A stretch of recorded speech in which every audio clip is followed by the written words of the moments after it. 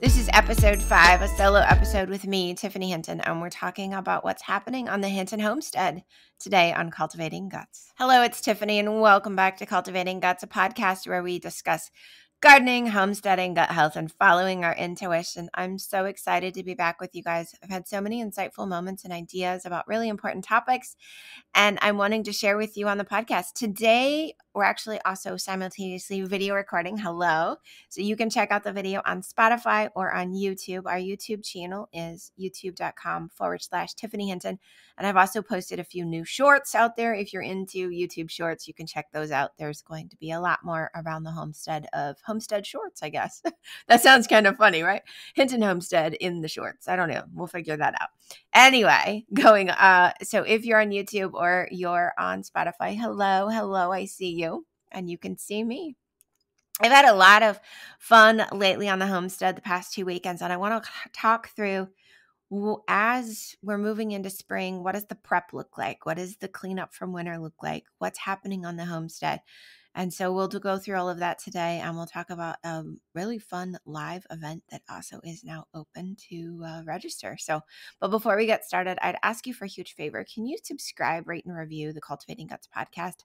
Send me your screenshot of your review to Tiffany at Cultivating Guts, and I'll send you our free garden planning course.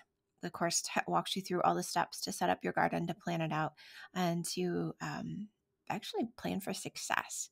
So if you're listening, screenshot also any favorite part, any silly faces I make. If you're watching this on the video, share those with me on Instagram at I am Tiffany Hinton or at Cultivating Guts, and I'll repost those. I love reposting stuff on Instagram, from quotes to other homesteader things to little reels that I find very interesting or helpful.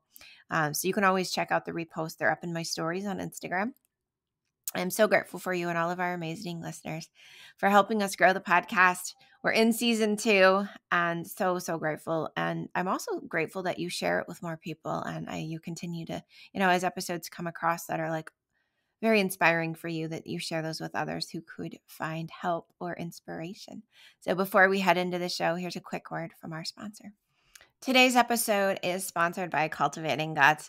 We want to talk a little bit about our brand newish Little Witches Moon Gardening Club. And no, you don't have to be just a little witch. You could be a little wizard. The Moon Gardening Club happens in the north suburbs of Chicago once a month. The kids come together and have garden club. They have education, they have music, they have time with pets and animals, farm animals, chickens and rabbits, time in nature, and they learn biodynamic gardening skills. They learn the elements from fire, earth, wind, and water. They learn medicinal properties of herbs along with magical properties of plants. They learn to find their intuition, and they have space to create and just play. And it's a beautiful thing. And they're learning sustainable practices that'll help heal Mother Earth, that they'll be able to use to have a sustainable lifestyle in the future. If you would like your child to join us, or to learn more about the Little Witches Moon Gardening Club, visit our website, www.cultivatingguts.com. Sign your kid up today. New seasons and new clubs are the second or third week of every month. Welcome back to Cultivating Guts. So, what's happening on the homestead? That's what we're going to talk about today. How do you prepare your own backyard, your own homestead, your own garden for the upcoming season? What can you do to ensure that you've got additional abundance, that your soil's right, and everything is wonderful? That's what we're talking about today. I have been trying to spend more and more time outside as the weather continues to increase. The temperatures are going up. We're hitting the 50s some weekends. It's sunny. There's thawing. Like, it's muddy. It's beautiful. Love it all. Like, nothing is bright green yet. Like, the trees are just getting their little buds, which is awesome to see. They're going to, bud out probably in late March. And the daffodils are coming up, things like that. And it's awesome. I love it. So, but at the same time, it is brown. I get it. It's muddy. The plants from last year are still dead. Remember last fall I said, leave everything where it is. Let the little birdies eat. Let your perennials and your annuals reseed themselves. Don't tear anything out. Like, leave it in the ground. That's part of biodynamic gardening, right? Leave the roots so that the worms have something to eat and compost and create more nourishment in the soil during the winter. Like, leave it alone. So in doing that, when you look outside now, and it's raining here in Chicago today as I'm filming this, and it's gray and it's cold. And it's like, look, I'm tired of winter. Look, where's all the beautifulness? It's there, I promise you. It's underneath. All of us have a cycle, right? Just like we have our cycle as women, we have cycles in the moon, we have seasonal cycles. This is that end of winter cycle on the wheel of the year. We just had at the beginning of February, we had Imbolc, right? The days are starting to get longer. The sun is starting to be out longer. Like spring is coming. Chickens have started laying eggs, and that means that they need 14 hours of light, which we're not quite at 14 hours, but it's pretty close. So it is coming. It is. And with that comes the beauty. But we have to go through the winter first, right? Whether it's in our personal life or it's in our garden. You got to go through the yuckiness. You got to go through the hibernation. You got to go through the part where the ground just gets to nourish and compost and decompose and, and just kind of have all of that dead stuff go into it and be absorbed and create the nourishment for the next year's season. And so it's similar in our own lives. I can remember for myself, like from Christmas to the second week in January, read books, sat by the fire, stayed on the couch. I vegged. Didn't do much of anything. It felt great. It was my hibernation season. And then I was like, all right, I'm ready, right? I'm ready to plan. I'm ready to look at seed catalogs. I'm ready. So that being said, we're going to talk a little bit about what we're doing on the homestead, what you can be doing at home to get ready, right? And there's a lot of different things. So I told you, don't rip anything out last fall, right? Just leave the stuff there. Let it be brown. Let it be sticks and straggly and looking crazy. Don't have the landscaper come and weed eat it all off, right? Or don't pull it all out. That's not good for the soil. So now what do you want to do? As the time and the weather starts to warm and the snow is diminishing, what you'll want to do in a lot of areas is they call it cut and drop. That's what they call it. Basically, you can start to, without disturbing the roots, don't be yanking stuff out of the ground. You can start to cut the dead stuff off and either go add it to your compost or like in some of my stuff, I was showing the kids at the Little Witches Moon Garden Club 2 weeks ago. Some of them, the dead heads from last year's flowers still have seeds in them. So with those, cut and drop, you cut them, drop them right back on the ground where they were so that they can reseed. Or even if you've got children at home or yourself, take those seed pods and I'm showing you on camera. You're on a podcast. Take those seed pods and massage them in your hand and release the seeds back on the ground so that they can reseed themselves and start to regrow this spring. The other thing is the cut and drop. You're adding that dead stuff right on top of the soil so that it can decompose and create more nutrients in the soil, more nitrogen and other things. So that's what you want to start doing, right? So I can look out my window and I can see that there's lavender, there's butterfly weed, there's hospice, there's actually a whole bunch of, it looks like citrus basil still that's bushy that can all be crumbled up. So that'll reseed. The dill, if you have any old dill heads, those will reseed, all of that. The other thing you can be doing is once you get all of that kind of cut and dropped, cover it with compost. Cover it with either compost if you have a composter on your own garden or farm or homestead, or you can do like I do. We have a composter we built last year, but it's not necessarily producing enough compost that I need for our growing space. So I buy mushroom compost or cow poop. Those are my two go-to things that I will buy. I will spread about 2 inches of compost over every raised bed, over all of the areas that need nourishment. So I'll even sprinkle compost back on the Kate's garden, on the herb beds, but all the raised beds get 2 inches of compost. Then you can go get straw. Now, I'm going to use straw that was in the rabbit hutch on the chicken coop over winter, and I'm going to spread that then on the compost. You can also do it in reverse. You can put the straw down and then add the compost on top. If you choose to do compost, straw, compost, because you're going to need it to plant, right? That can work. The other thing to do is cut and drop, add a layer of like straw, whether it's got rabbit poop, chicken poop, or just clean straw. Then add your 2 inches of compost. In biodynamic gardening, we're going to plant directly in the compost. Now, what if you're saying, hey, I don't have a raised bed. This is my first year gardening. I got to go rototill my yard. Hold up. No rototilling. No rototilling. Don't go buy a rototiller. Don't go rent a rototiller. I hated those as a kid for a reason. Don't go do that. What I'm going to suggest that you do instead is do not disturb the soil. Just leave it be. Start saving those Amazon boxes. And if you're like, I don't got Amazon boxes, well, I'm sure your neighbors, myself, and many other people do. Save your Amazon boxes. You're going to build a cardboard barrier. So how does this happen? And this is something I'm going to teach at our Greenwich Garden Retreat.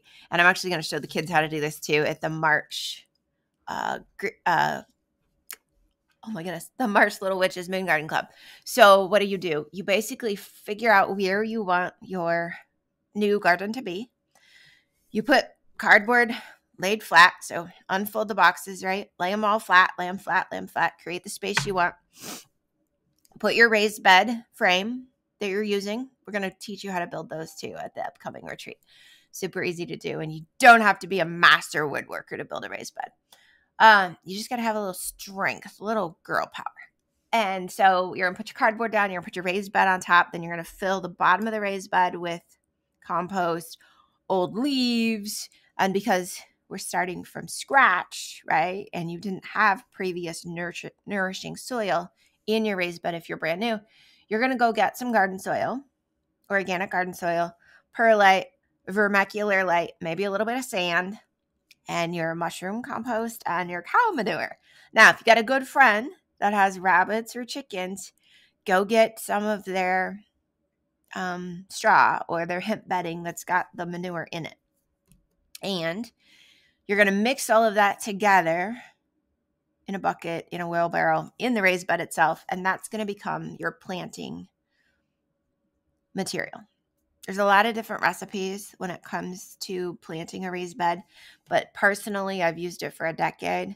It's good garden soil, organic garden soil, vermiculite light, perlite, compost.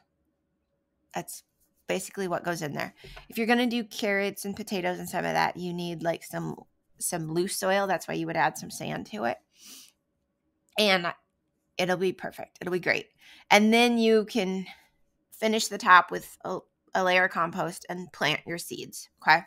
The reason we're planting our seeds in the compost in the Chicagoland area is because compost is warmer. It actually creates heat as it continues to biodegrade. And so it allows us to plant seeds earlier. Now, on my homestead, if you've been watching online or you've been checking it out, we're installing low hoop houses. And I've gotten a lot of questions from neighbors like, why are you doing that? What are you going to build under there? What's going to grow under there? What are those for? Like all different questions from all different people that either garden or don't garden or have no idea what they are or don't know what they are. But why am I doing it? So they're removable, the way that we've installed them with the pipe clamps. And then we take the PVC half-inch pipe and I make it into a shape of a rainbow and we stick it in the ground and it's got held on each side by a pipe clamp. And in some of the raised beds, they're every 3 feet apart and some of them they're every 4 feet apart, okay? The reason I'm doing that is I'm covering them with frost cloth. And so I wrote a whole article. You can find it on Natural Awakenings magazine. So you can go to nachicago.com or Milwaukee's Natural Awakenings magazine. The frost cloth, you can use floating frost cloth as well. I'm putting the frost cloth over the PVC domes to create space that is protected from frost, insulated from the elements to allow me to plant in March. I'm not going to wait till May to put crops in the ground, especially cold growing crops. So now you're like, what? Cold growing crops? What are those? Okay, so certain varieties of seeds germinate at different temperatures of soil. Some seeds need light to germinate. Some seeds need heat to germinate. And some seeds need it to be dark and cold to germinate. And some seeds actually need to be frozen in order to germinate. And now you're probably like, oh my God, this is confusing. I don't want to overwhelm you, but I'll make it very simple. In the seed tray that I use for storage, it says sow indoors, cold sow, direct sow. Okay. Sow indoors means that those seeds probably need light and heat to germinate. So what are those things? Those are like dahlia seeds, peppers, jalapenos need like their soil to be almost 80 degrees to germinate.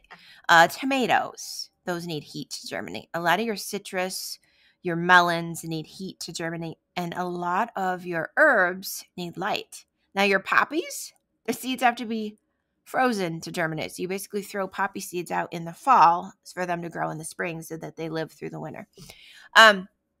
Things that need to be cold sowed are okay to plant in March and in April, even if you don't have the frost cloth.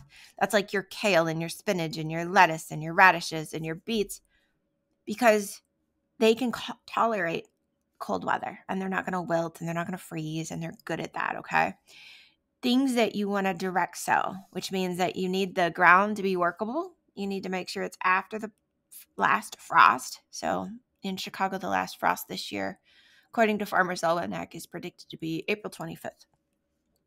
So I'm going to be planting and planting and planting. I'm so ready to plant now. But like I said, we're going to plant in March under the frost cloth. But direct sow things are like carrots, potatoes, parsnips, things that are going to root. And because they root, they need to go down, and they're not going to have room to do that in a seed tray. And they're really hard to transplant when they're like that. So anything that's got a big taproot.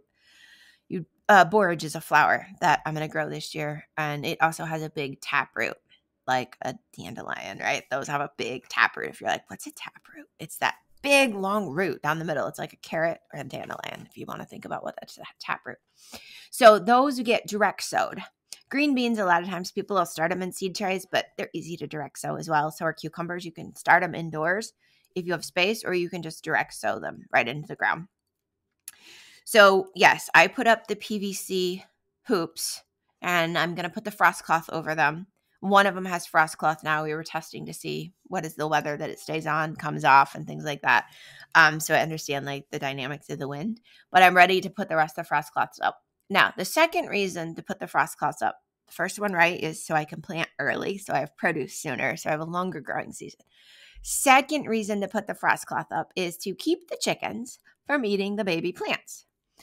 The chickens have been doing their job all winter. They've been out there. They've been digging. They've been eating grubs. They've been eating baby roly-polies. They've been eating the bugs that I don't want to eat my plants. They've been doing their job. They've been pooping as well all over the garden. So I got lots of nitrogen. I got lots and lots and lots. The thing about chicken poop is it has to be it's hot poop, so it needs water.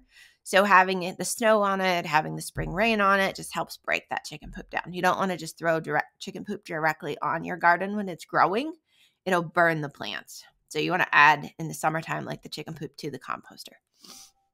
Rabbit poop is cold poop. You could add it directly to your garden in season, and it won't burn your plants. So second reason is those frost cloths will keep the chickens out of the raised beds and allow the plants to grow. And then once the plants are as big as the chicken or bigger, then it'll be okay to kind of let the frost cloths come off, let things pollinate, let the birds and the bees and stuff get to the plants. And then we'll see what happens, right? This will be my first summer with full-grown chickens in a garden that are sharing a space.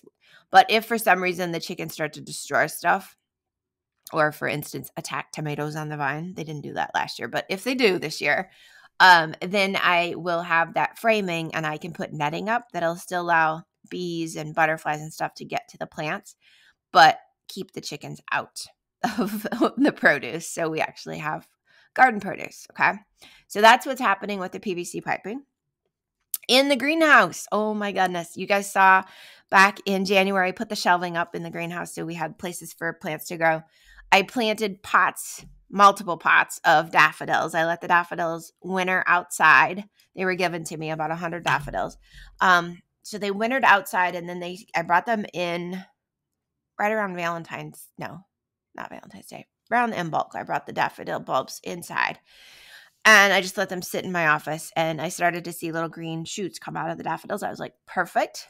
So then I took those out to the greenhouse, put those in pots with dirt, and got some buckets And we're going to be giving away daffodils for spring flowers to some of the neighbors. I love giving my neighbors gifts. It just makes me feel happy.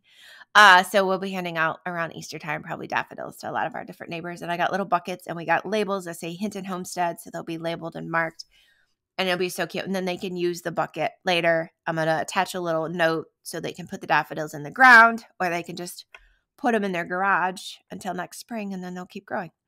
So that's happening in the greenhouse. I have trays and trays and trays of seedlings. All of my herbs have come up. I ordered most of my seeds this year, as you guys saw, from Johnny's and then from Jung. Got a few from Prairie Moon, but the most from Johnny's and Jung. And the germination rate has been amazing. So, and again, we're using the 512 seed starter mix as well from Johnny's that I have shipped to me. Yes, I get that it's a little pricey. I get that some people are like, oh my goodness, it's $30 in shipping. When every seed that you plant germinates, you're not wasting your money. You're not at all. And then the soil that's in your seed trays, you like transplant, you can add that directly into your garden beds. You can put that in your compost. It's not a waste of money. There's so much nutrients in that soil.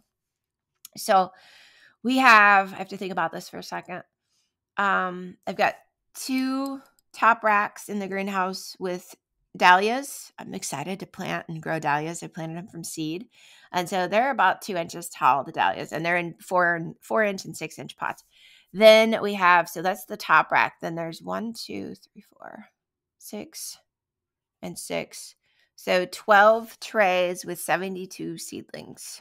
I don't even know what 12 times 72 is. Oh my goodness. Tiffany may have went insane with the amount of little plants we have. Let's see here. Calculator says 12 times 72, 864 little baby plants in the greenhouse. I have to laugh.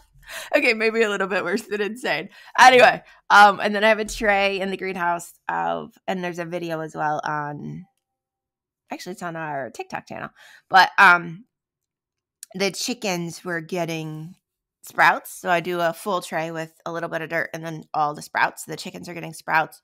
I planted blue peas. So for like butterfly pea tea, the bluish purple pea flowers, the pea themselves is poisonous. The plant is poisonous. So we'll have to figure out where we're going to plant those. They won't be anywhere near the chickens or the rabbits, but maybe with some of the other poisonous plants we grow, because we already grow like foxglove and elderberry and some other stuff that's poisonous. So that's all happening. And so like I said, do the cardboard if you've got a new space coming up. Do 2-inch compost so that you can plant. If you are going to do the frost covers or the floating frost cover, you can plant late March, like spring break week. You can put seeds in the ground, especially like cold seeds. If you're not going to do that, you can still put your kale and stuff in the ground in April. And then everything else, wait till like the second week of May if you're in the Chicagoland area, and then plant your cucumbers, your green beans, your watermelon, your whatever else directly in the ground. If you are somebody that's like, okay, this sounds amazing, but I'm still like lost, I'm still overwhelmed, hold on to the end of the podcast, and we will talk about how I can help you, okay? Other things that are happening on the homestead. I built Frankie her raised beds, so she designed what she wanted. She's got 4 2x4 beds, and then there's a 3x3 in the middle because we ordered 100 strawberry plants, so that's going to be strawberries, and I'll figure out where to put the rest of the strawberries. That's happening. Those are built. The hoop houses are up. The greenhouse is done. The chickens are laying eggs, which we did a whole episode. Go back 2 episodes on the podcast and you'll hear about the chicken eggs and how we feed the chickens. And our customer list for the chickens is growing. For the eggs, it's kind of fun. We still have a wait list for eggs. We get new chickens March 10th, so you'll see that as well coming. So again, Instagram, TikTok, a little bit on Facebook, a little bit back on Facebook. Yeah, it's cool. It's really cool. I am excited. I am super, super excited about everything that's coming and just the bloom that's going to happen and how everything's going to be just amazing. So, all right, that's kind of what's happening on the homestead. So let's talk about, and I started the garden certification course with Gardenary. So I will be a certified garden coach in about 3 months, maybe a little less, depending on how much time I do my homework and how much time I spend outside. But as long as I keep balance, certified garden coach through Gardenary. The course has been amazing. If you've never been through anything Gardenary does, like look up Gardenary online. It is amazing. Loving it. The homework, yes, there's homework. Yes, I spent probably 6 hours over the 3-day weekend just doing homework. But it's awesome and it's fun. So I'm working on building out a 3-step process through Gardenary, through the program, to help people have biodynamic gardens that they work and maintain on moon cycles. So lean into the green witch, right? Lean into the green witch, and it will create a successful setup for people with biodynamics, and it will help you have a schedule so you don't feel overwhelmed. And by gardening on the moon cycle, you will be able to have balance in your garden and balance in your life, and you won't have to have excess maintenance that you have to do. It's going to be beautiful. So that's happening as well. Okay, let's talk what's coming up, right? And this is probably a longer podcast because there's so much happening and I'm excited about it. My nose is starting to drip. I apologize if you're watching the video and I keep touching my nose. So what's coming up? The Greenwich Garden Retreat. It is there. It is live. I just sent the link out to friends only. We do have people registering already, so I will tell you it's going to be limited to 40 people. So I will get the link as well posted publicly. And if you're listening to the podcast and you're like, where's that link? Where's that link? Where's that link? Shoot me an email or send me a message on Instagram and I will get you the direct link until I have it posted publicly. But I want to open the retreat up to my friends first. I want people that I know are just going to jive and gel and love it because I built it with them in mind. So I built it with our community in mind, really. So the whole retreat is from 9:30 to 4:30, and it's an immersion retreat. It's about connecting with Mother Earth. So we're going to start the retreat out with tea and fruit and just kind of have a short little breakfast if you hadn't had breakfast before you got there. And then we're going to start with breath work and movement. And I'm nervous and excited for this, right? I'm not a certified breathwork person, but I have been to enough. I can do it. I led breathwork, assisted with leading breathwork, and sadhana's at the last retreat I was at. So we got this. But we're gonna ground in first with the breathwork and the movement, and get deeply connected to Mother Earth. And then we're gonna use that connection to Mother Earth to create our sustainable gardens, to create sustainability for our family, and to create the world we want where they're eating plants that are nourishing and organic, and create the sustainability so every year we have an abundant garden and we're gardening in tune with Mother Earth and with the moon cycles. So we'll start with the movement and the breath work, and then we're going to dive right in, and it's going to be a full, like I said, immersion day, right? I'm going to teach you about biodynamic gardening. How does it work? We'll walk around the homestead. We'll see it in life. We'll see what's happening. We'll learn about gardening with moon cycles and setting up a moon cycle garden calendar and planner so that if you're a planning person like me, you're a Virgo or a Capricorn, you got to have a list. You'll have your list. It's pretty simple. There's 4 phases of the moon. There's 4 things you do in your garden every month. Pretty simple. We'll lay all that out. We're going to actually plant seeds because the retreat is on Earth Day, April 22nd. There's still enough time to plant some seeds, just start them in trays, and then plant them outside in a month later in May or the first week of June, and give those little seedlings a good start. So we'll be doing so, and it'll also give you the skills. So next year you're like, hey, I got this. I know how to start my seeds indoors. I'm good to go. And so you'll learn that skill as well if you've never done indoor seed starting. But we're going to do that. You'll have supplying all the trays, the seeds, the dirt, and we'll be using that 512, my favorite thing to start seeds in. And then we're going to do some design and learn about companion planting and really design out what are you going to grow this year. And I'll get the seed catalogs out and share them with everybody. And then I'm going to give you some power tools, which I laugh because that's a little bit scary and it's also empowering. For some people, they'll feel intimidated. For other people, they're going to be like, oh yeah, man, I got this, right?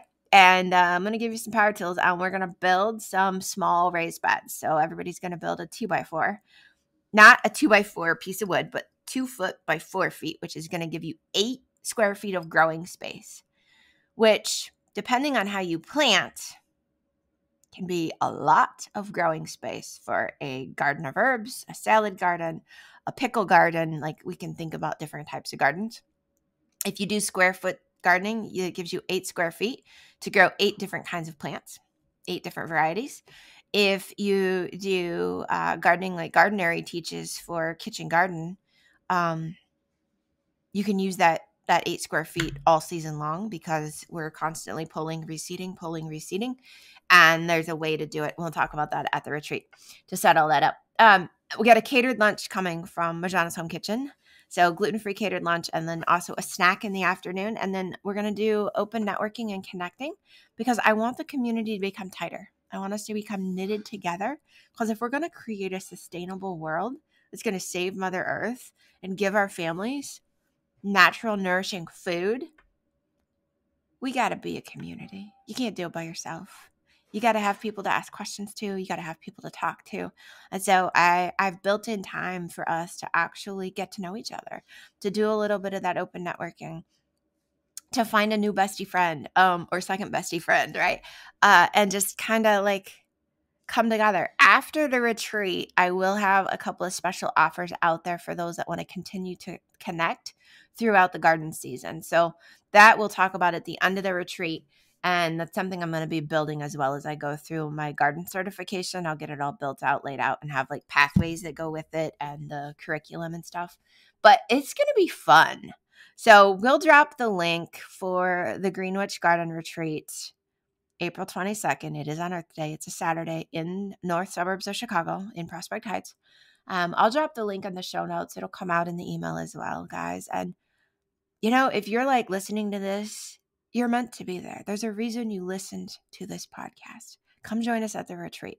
The universe would not have like set you up and said, hey, go listen to this podcast unless this message was for you. So if you're hearing this, go sign up for the retreat. Okay. Link is below, or you can find the link on www.cultivatingguts. All right, you guys, I hope you enjoyed this episode. Share with me what your favorite part was and when you're going to add the compost to your garden. Like, as you're adding the compost to your garden, take a selfie, tag me on Instagram. I will reshare that sucker for you, that photo. I am like, yes. Like, go do the biodynamic garden thing. Ask me any questions. I'm here for you, and I am excited to see your benefits. Satnam. Love you guys. So if you love this episode, share it with your friends. Send it to anyone who may love this inspiration and information that we shared. To get my newest book, The Ultimate Greenwich Garden Planner, you can check it out on Amazon, on our Etsy store, Lily and the Greenwich, or on my website, www.cultivatingguts.com. And I will tell you, if you come to the Greenwich Garden Retreat, you'll get your own copy of my newest book. So, we also want to let you know about this brand new live event, right? I've got 2 live events up and coming. The first one we briefly talked about on the podcast, the Greenwich Garden Retreat, April 22nd, live event, right? You have to come to my homestead, 9:30 to 4:30, all day retreat, meals, food, everything included, all your supplies. You're going to go home with a garden basically in your car to just put together. Second live event we have coming up is Sunday, March 19th. It is the kids. So this is the children's, ages 6 to 14, the Little Witch's Moon Garden Club. We currently have 8 more spots available for the March class. So if you're club meeting, if you're interested in that, you can check that out at www.cultivatingguts.com. That is also hosted on my homestead. The children have a chance to interact with the chickens, the rabbits, the cats. They get an education. They learn about medicinal properties, herbal properties. In March, the kids are building mini raised beds. They are mixing their soil in preparation to put in their raised bed, and they're also making garden soap with goat's milk. So lots of what I call witch crafts, because they're crafts made by little witches, not anything else. They can put their own magic in there, their own infusions, their own herbs, and they get to create. And so you can sign up for the Little Witch's Moon Garden Club on our website, www.cultivatingguts.com. You'll also see everything you need to get started with growing and gardening, including our gardening masterclass. And you can sign up for a consultation with me to learn more about our 3-step process and program that we have to help you get gardening with sustainability and moon cycle gardening at home. Have a wonderful day, guys. Thanks for tuning in. Catch you next time on Cultivating Guts.